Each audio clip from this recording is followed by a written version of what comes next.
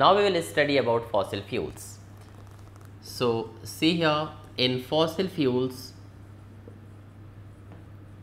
what are fuels which we keep under these fossil fuels? First one is coal, which is very common fuel, and another one is petroleum.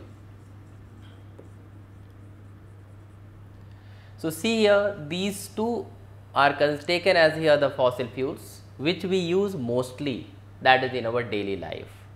And see here, these coal and petroleum has these were found millions of years ago. They are reserve, you can say, deposits of earth.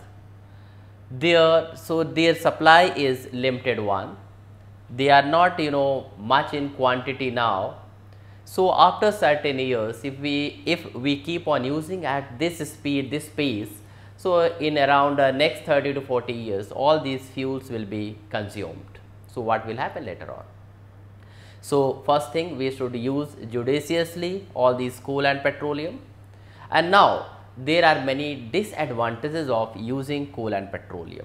One advantage is easily available, right? Easily accessible. Everybody can use these fuels. But main disadvantage is there, whenever the coal and petroleum are burned, many oxides of carbon, nitrogen and sulfur are produced.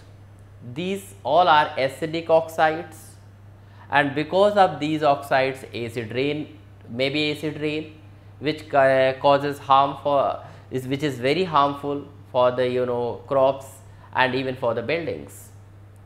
So uses of fossil fuels is not actually, it is not advisable.